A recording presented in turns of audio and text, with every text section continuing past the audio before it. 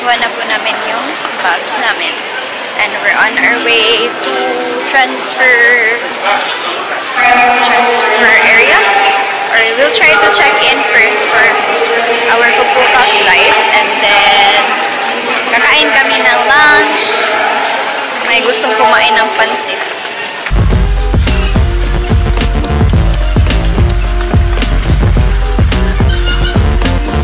Wala kaming nahanap na pansit. Nandito kami sa Ramen Nagi.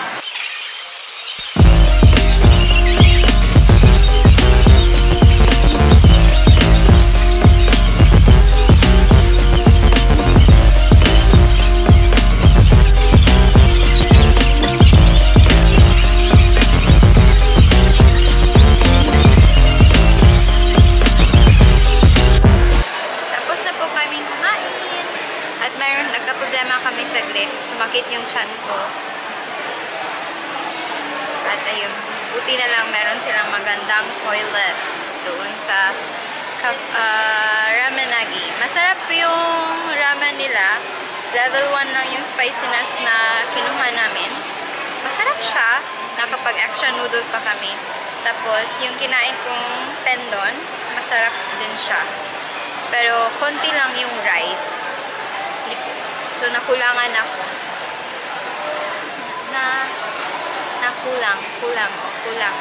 Kulangan ako. Nabitin ako, yan. Tapos, ngayon, masakit na naman yung tiyan ko. Hindi ko alam kung saan kami pupunta para maghanap ng magandang, you know who. Anyway, after siguro it's 1:31 na ng hapon. Yung boarding namin is at 2:40. Andito pa kami sa may food court. Tingin-tingin ako kung ano magbibili ko para dalhin doon sa Japan para may pasalubong tayo. Siguro dito sa Mary Grace, Cafe Mary Grace, malapit lang. Masarap yung nila, cheese bun or cheese bread something. Tingin tayo. At magbo-board, punta na tayo sa immigration. And then doon na tayo sa boarding gate kasi parang medyo malayo siya. At doon na din kami bibili ng tubig kasi wala mapagbibilhan dito. Ay kailangan ko din ng gamot para sa tiyan ko. Naku, ewan ko lang saan kaya ako makakabili nito. Kaya tayo na at maglakwat siya. At 2:40 yung boarding namin, kakatapos lang namin sa immigration. Natagalan kami kasi nagpunta po kami ng clinic kasi kailangan ko talaga ng gamot kasi parang maano na yung tiyan ko. On time yung flight namin. Sana hindi na yan mag-change. Nandito na kami sa boarding. Nag-aantay-antay lang kami na mag-start na yung boarding para makaalis na. Makapwesto na. Hindi ko matulog. Wala akong battery sa phone kaya wala akong gagawin. Kakain na lang siguro hapon. We'll see.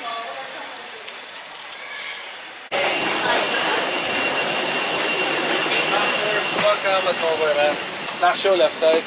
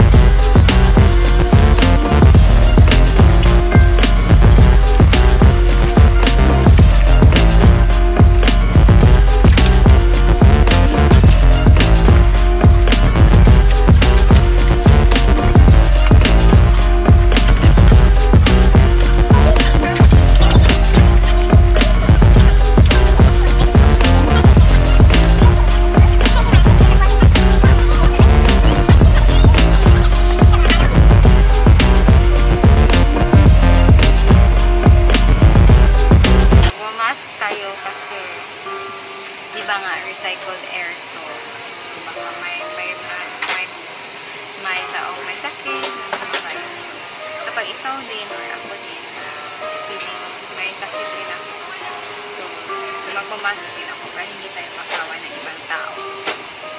Kaya, mag-antay na lang tayo sa flight natin. 4 hours. Siguro matutulog lang ako at kakain. Ewan.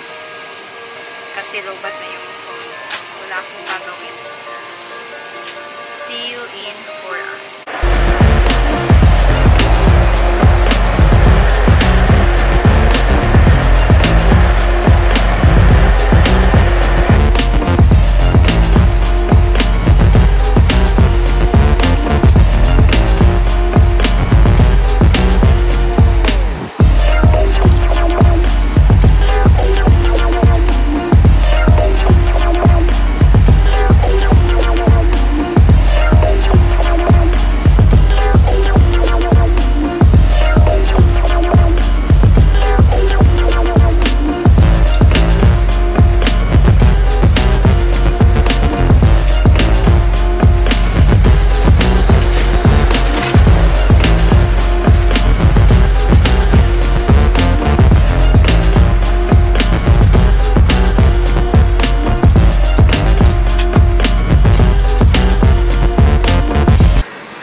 Gentlemen, Cebu Pacific welcomes you to Fukuoka, Japan.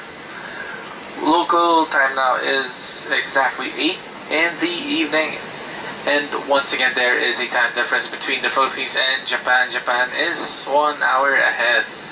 The ground temperature is at 26 degrees Celsius. Alright, na kami. Nandito na kami. Fresh ka pa ba?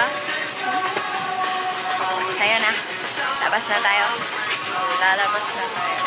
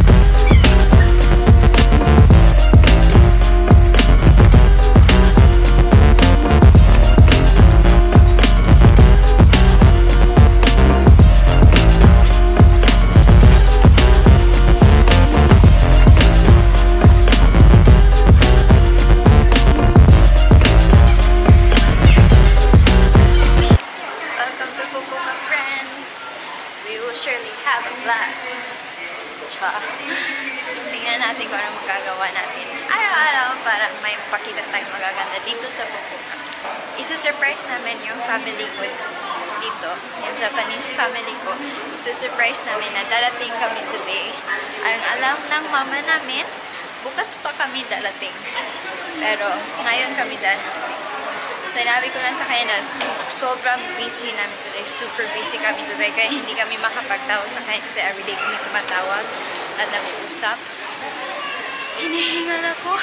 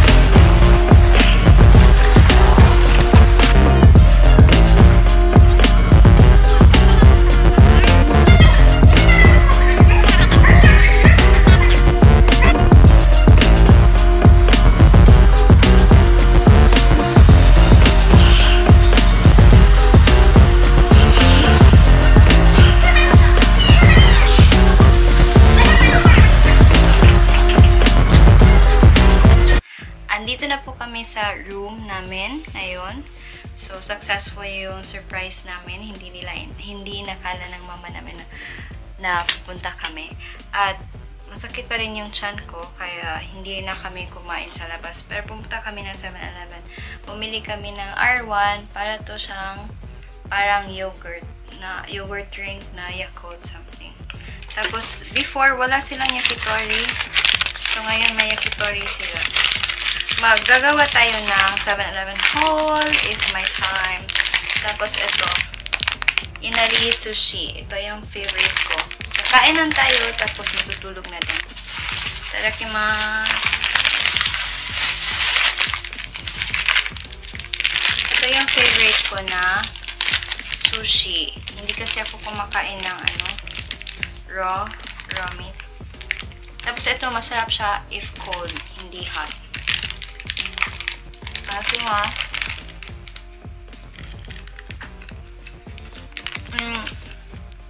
ito is egg to, na parang linagyan ng mga, I don't know, parang sweet kasi siya na egg. Baka may sauce or something. Tapos yung laman niya, usually, pinapatong lang to. And then, plain rice lang.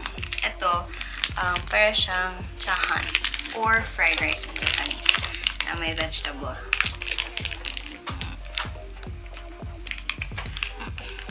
Ang sarap.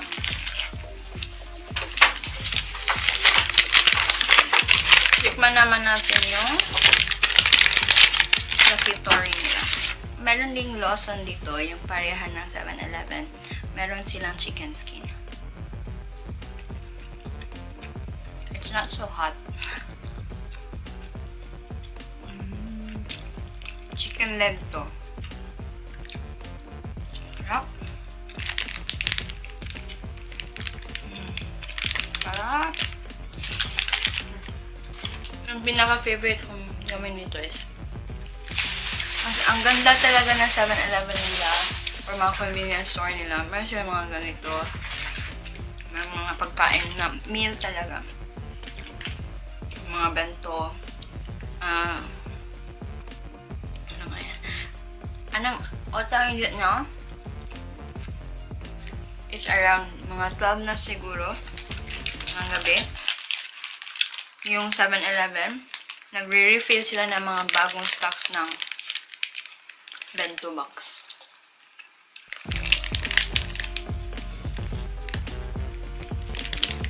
Yung mga bentong binibenta nila, fresh talaga siya.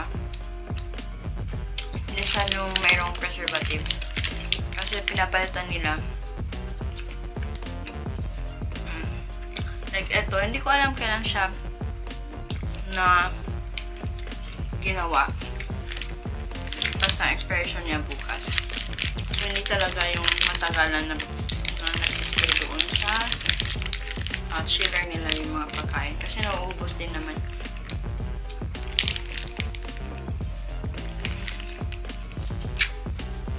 Much.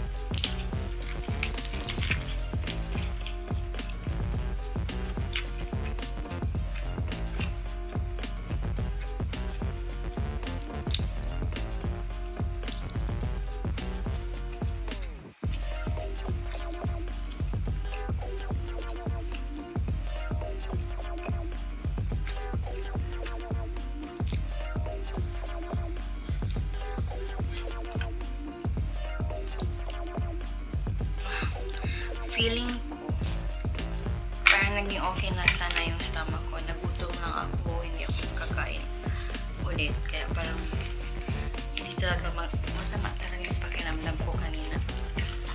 Kaya kami nagpunta ng 7-Eleven dahil dito. May G brand pala ito, guys. Parang siyang Yakult puti. Or yogurt kasi siya eh.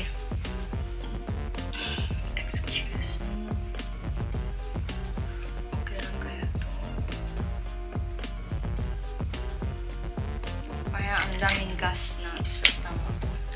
Inumin na lang natin. Baka pag naging worse yung pakiramdam ko, at least baka mailabas ko silang lahat ng mga masasamang espiritu, masasamang elemento. Cheers!